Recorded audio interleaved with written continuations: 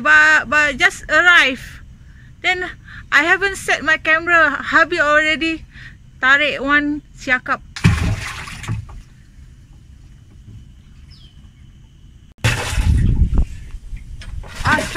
Strike.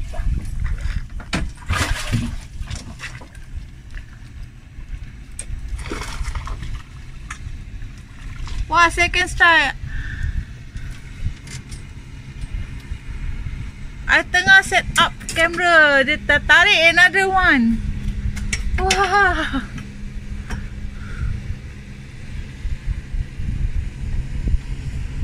Angle kat situ. The big one. See, already two. In less than 4 minutes, we already caught 4 barramundi. Ikan siakap ni main kat bawah pokok-pokok ranting tu. All the fish hide underneath the branches.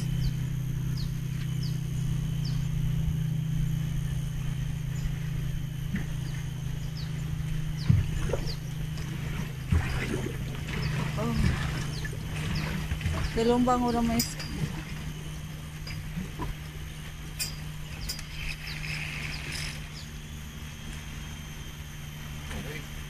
Dia tadi tenggelam, ingat sangkut.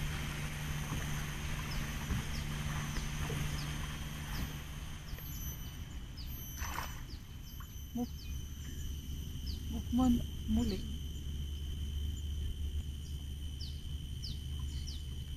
Ya kena ya. Oh, kuatnya tarik terlepas. Oh, miss it. Miss that. Tarik.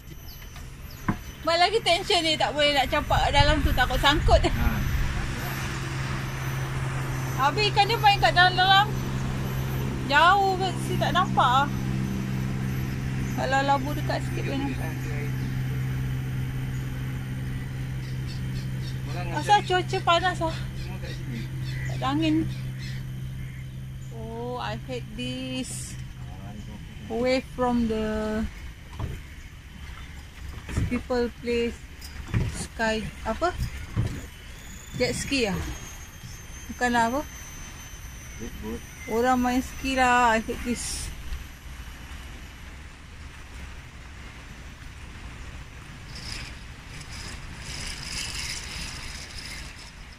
Yes.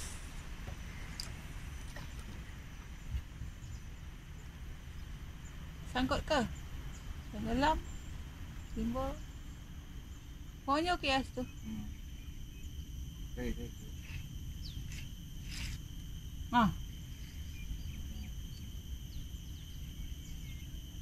Sangkut. Dia kan dulu. Hari tu.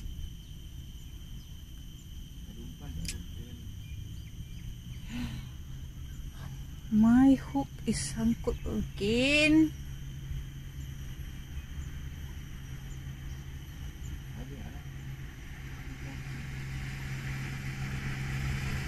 Kena. Oh. Sabar. Kena.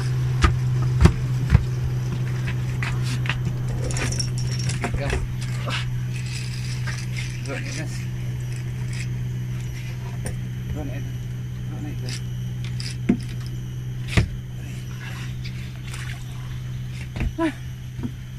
Ikan apa?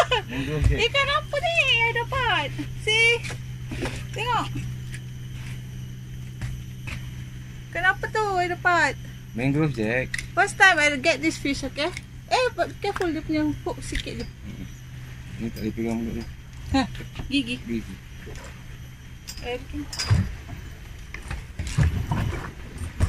Aduh. First time I get this fish. What fish is this? Mangrove Jack. Wow, I'm so excited. Alamak, putus. Wow, kena putus. Tenggelam tu float dia. Sangkut lah. Kok ayah. Wow, from here we can see the float inside the water. Ya. Dah masuk dalam. Oh, gone already the float. Dah bawa lari, ikan bawa lari float dia. Sometimes we can catch we can catch the fish that we miss. That ever happen. When we caught a fish that there is another hook in the fish mouth. Tu. Whoop!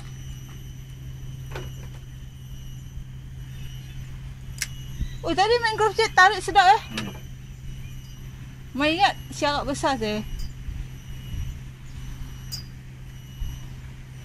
Wah, this spot is very risky of sangkut.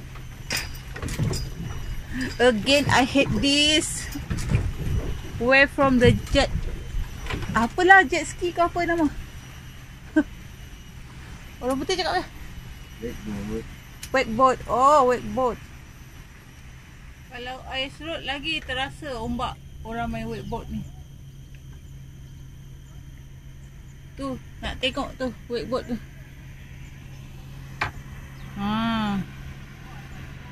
Itulah yang mengganggu kita pancing. Nanti kan berombak-ombak je. Kalau ada ombak, akan ada lebih potensi untuk sangkut.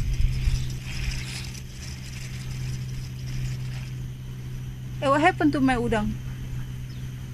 Oh, hidup pingsan.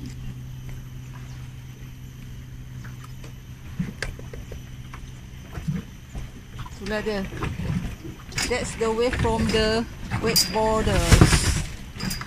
Dia diam aja tu yang cuak tu. Kau sangkut tu.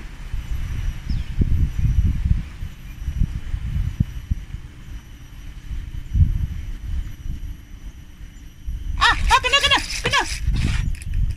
Sangkut masuk bawah. Oh gosh. Sangkut bawah. Sangkut.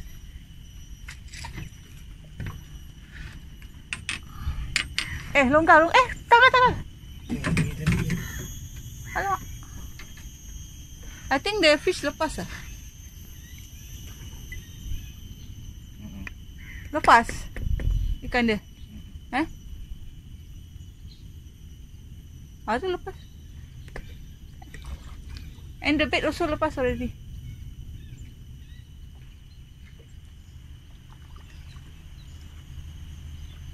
Maxis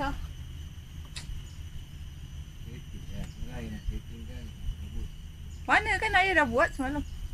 Sampai rumah.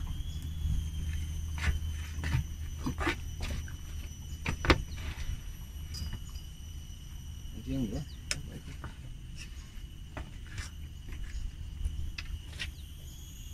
Soal luar kat betul. Sebab mama nak telefon, jadi mama stop dulu mancing.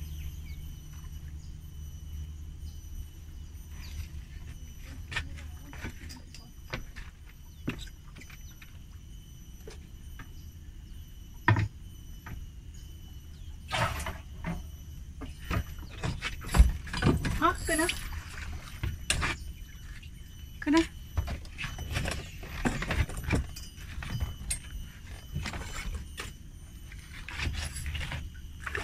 Besar dah ni kena.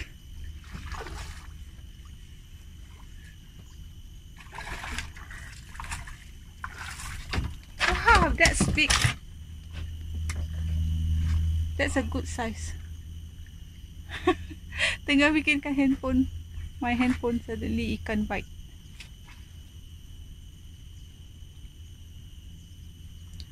Because when we fish here, the phone line masuk line Malaysia. Wow, very hot lah. No wind, no breeze at all.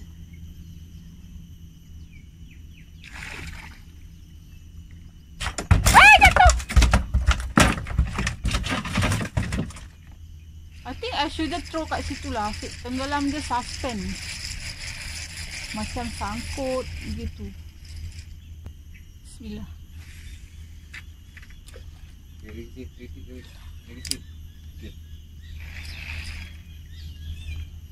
Kalau boleh nak dalam, tak nampak ranting dia.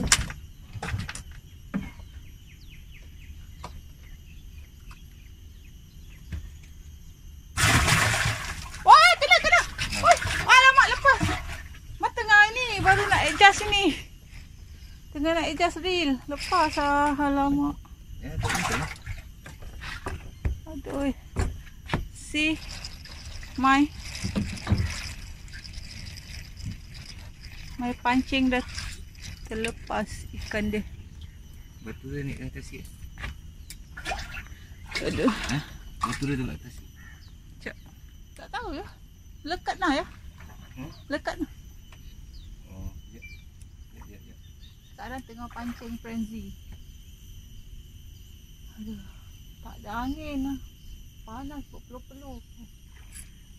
Kena. Wah. Lepas lagi. Dahsyat. Sangkut. Sangkut. Lepas. Aduh. Nampak tak ikan dia tadi? Nampak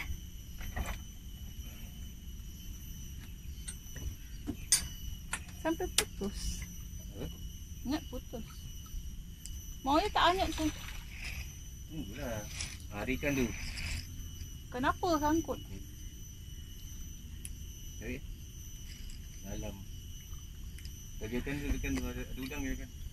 Main sangkut again sangkut. Hari aja biarkan. Hari aja.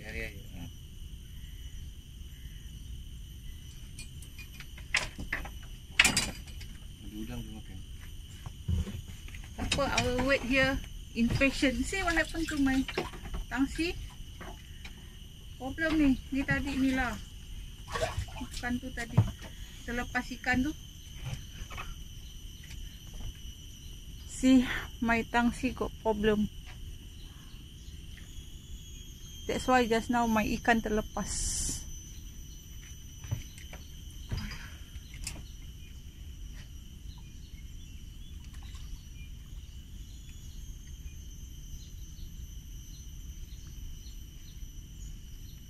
Ada perut lagi tak?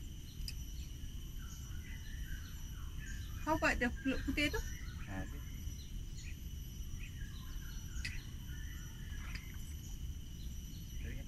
Nanti kusut ni tangsi. Oh. Lepas? Lepas lagi. I'm gonna pull my line.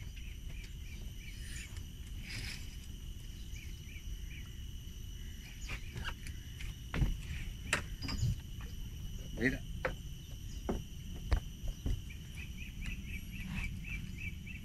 Bismillahirrahmanirrahim.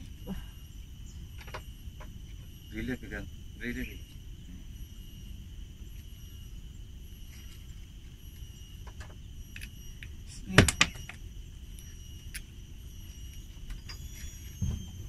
Apa lagi? Aduh. Lekat agaknya ni. Boleh tak? Lekat sangat. Sampai terkopik ni.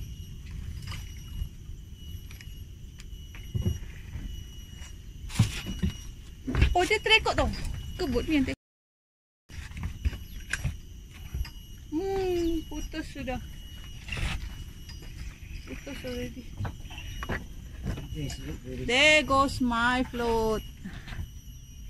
There goes my float. Putus already. Kena lepas. So I pasang a new one. Not really new.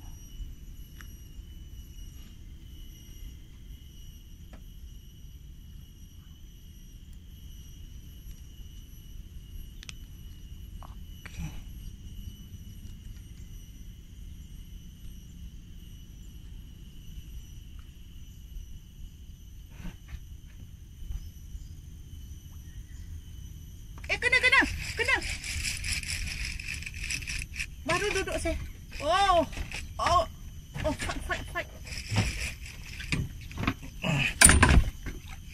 Mami drag tak full.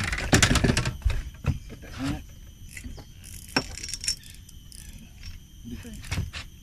Tak sangat. Ikut. Angkut enjin. Angkut enjin. Ah. Boleh. Ah. Nanti.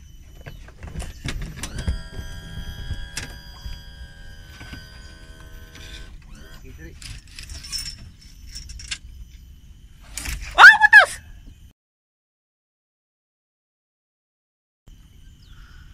Aduh. Fight ah. Aduh. Besar ni. Oh, I think mama tadi ikat ke tak kuat.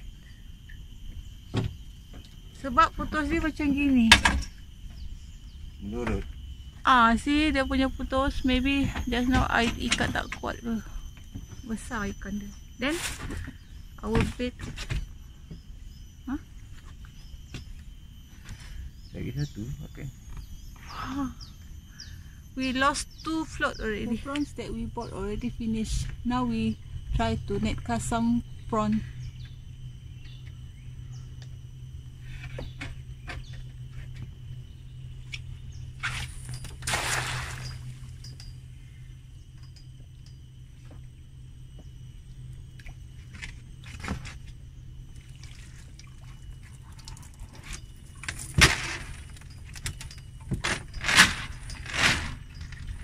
No prawn. One only. Got one prawn. Our prawn already finished. Now we try to net cast some prawn. Dapat ikan belanak. That's a bonus. Besar. This is a good size for baits. Lepas.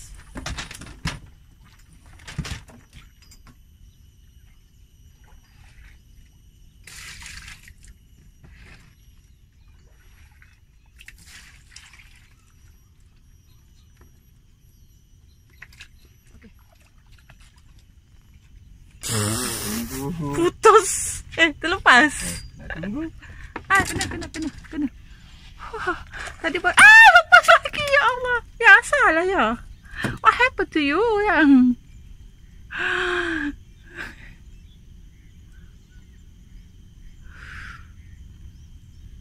See? Agaknya umpan dia kecil lah, jadi cepat aja dia rasa udang tu dah dapat dah kat mulut dia. Apa punya teori lah. Kena lagi. Lepas lagi. Wah. First attempt miss. Second attempt miss. Now third attempt also miss.